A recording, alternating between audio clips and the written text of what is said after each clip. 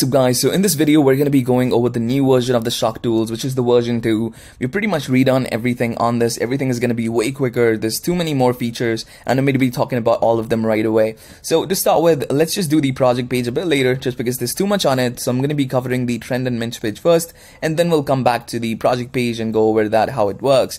So let's just start with the trend page. In terms of data points, not a lot has changed. Everything is going to be real time, absolutely real time and accurate in this now. So you're going to see that difference in speed now. And also when you click on this widget, we've changed the UI a bit, so it's a lot cleaner to look at and generally follow up with.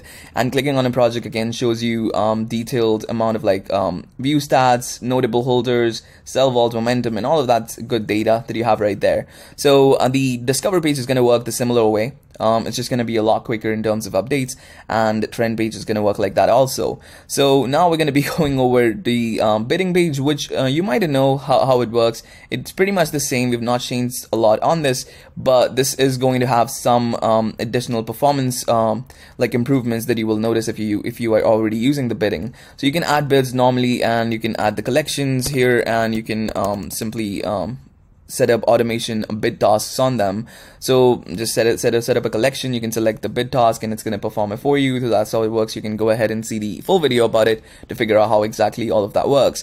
So on the trend page, I'm going to get back to this and go over to a project so we can start covering and talking about the project page. So a project page is going to be updated in terms of speed, accuracy, and a lot of cool new features. To start with, we have right here, we'll show you what the project is trending at in terms of total position in the last 24 hours in terms of volume, the supply of the project, the holders. You see the holder percentage change, floor, and the floor change in 24 hours in volume with a small graph right here which shows you the volume over the last 24 hours. You can just get the idea of what the trend is going with. Below that, you have access to the live view. We haven't launched some of the other views right now, and when we do, you can really like those. They're really innovative, and we're going to be talking more about them later on. So then you have a widget that you can use to essentially look up a single token that you might own. You want to check out rank or something, you can just type it in here and look it up. You also have access to the project summary. If you want to look at the notable holders right here, you have access to that. You can also set filters from this widget.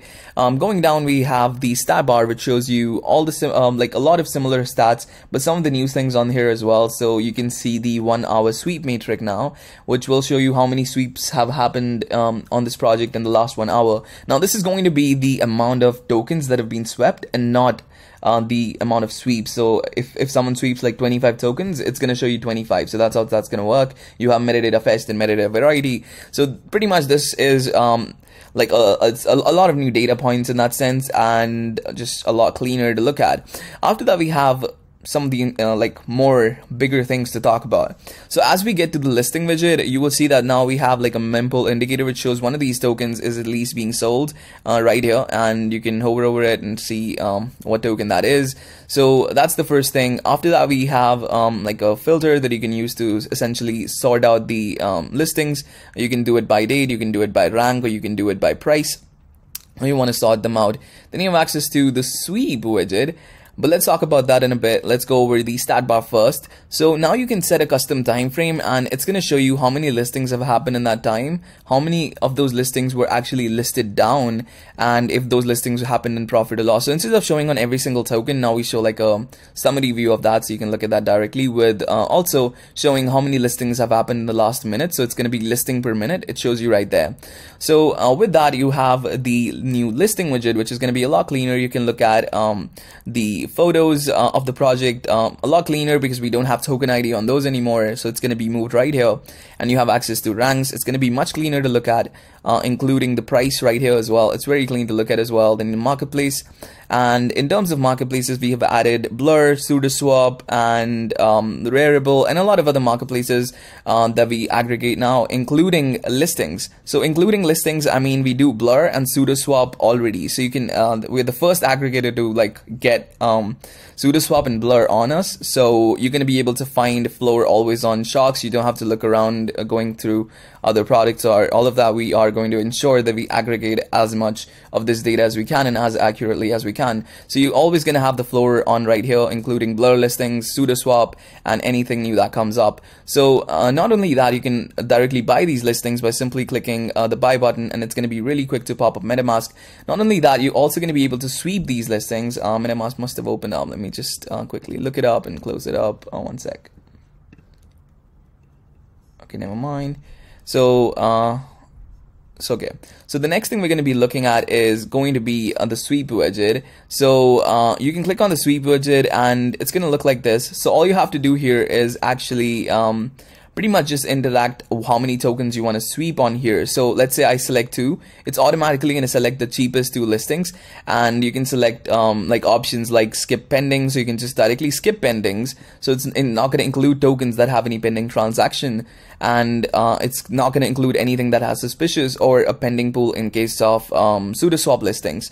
So that's how that's going to work. You can set it to 8 tokens, 4 tokens, whatever, like how many you want to sweep. You can also use the widget right at the top, the scroll bar, to select how many tokens you want to sweep, and it's going to select the best listings based on that price. And you can use the private key option as well, but we're going to be talking about that later. But this is how it's going to work. It's going to show you the total price at the bottom. You can click on buy to process those listings, and it's going to pop up the buy widget for you. So that's how sweep is going to work. It's pretty simple. You can buy directly from this. I'm just going to reject this transaction because I don't actually want to sweep. And yeah, that's pretty much how simple that's going to be. So closing that out, and that's how sweep is going to work. It's super simple, super quick, and probably one of the best sweeping experiences you will have because of the way we've designed it. And yeah, that's going to be sweep for you. And then we have the charts. So charting system has been redone. We've redesigned these charts from scratch, and not all of them, but we've redesigned the scatter chart from scratch just for the performance improvements that we could have gotten with this. So we had to do it, and it took a lot of time, a lot of things to figure out, but it's finally done, and we've kind of got the hang of it. So we're going to add more features to these really soon, and we have like new engineers on board for just making charts as well. They basically specialize in this, so they're going to be able to help us like build better charting systems, starting with the new scatter chart that we have. So so you can select different time frames on this. You can go like 12 hours, 1 day, however you want. I'm just gonna unselect that. So I'm just gonna select a none color. I'll talk about that in a bit. So you can select any time frame on this, and it's gonna be able to show way more data than any other app currently does.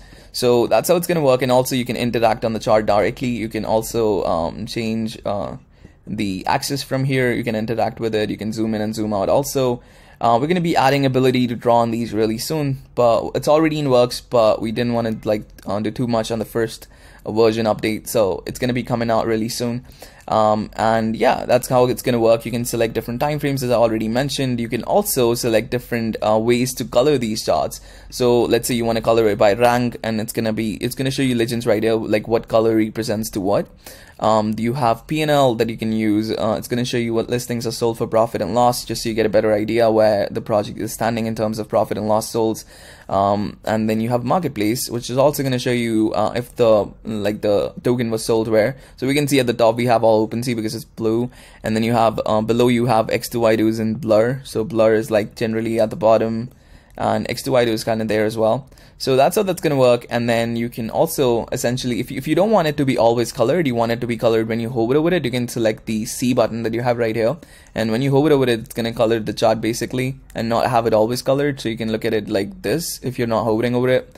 You can also enable and disable outliers directly from here, and you can yeah, pretty much you can disable, you can essentially, if you do something and you want to reset the chart, you can just double click and it's going to reset the zoom for you. So that's how that's going to work. After that, we have the this button to save the charts. You can screenshot them.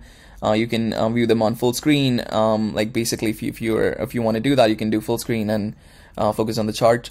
And then you have the holder chart, the sell wall chart at the bottom left. So this is going to be pretty much similar. We've cleaned it a bit to be better in terms of like how it works. On this, you will also it'll only be colored when you hover over it. It's not going to be colored always. And you can use the L to essentially turn on the ladder view, and C to turn on color on and off, just like we have right here at the top. So two things, that's how it's going to work. And then you have threshold on this chart. and you can set thresholds on the momentum chart. It's going to show you listing sales, listers, and listed down. If you don't know how to use these charts, I would highly recommend checking out the education tutorials, educator sessions that we do, and you're going to be able to figure out essentially how to use them, so you can make better decisions and what all of this exactly means. So yeah, that's how that's going to work. On the right side, we have the trades widget, which is going to show you, you can set 3 different numbers on these 3 different time frames. So you can select how many tokens were sold in, let's say 5 days, how many tokens were sold in 10 hours, or you can adjust it however you want. And it's not limited, like even if you want to set it to a much higher time frame, it's going to show you all the data. So even if there's like 50,000 sales, it's going to show you right there. So there's no limit on it. You can set it to any number, and it's going to be absolutely accurate. So you have on the right side, then you have listings per sales per minute, which is going to show you how many sales per minute the token is, the project is essentially getting. So you have listing per minute here, and you have sales per minute here.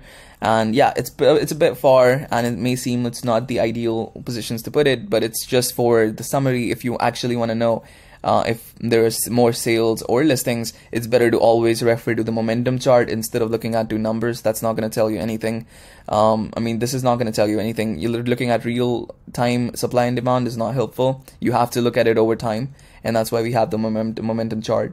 So that's how it's going to work. Then you have pretty much this widget is going to be similar, so I don't know if I want to talk about it, but yeah, that's how it's going to work. It's the new update, and a lot of things I've talked about it's just related to UI and stuff, but a lot of our work has gone into how all of these things operate. So you're going to see that difference in terms of how smooth the experience of using these tools is going to be from now on. And yeah, that's it.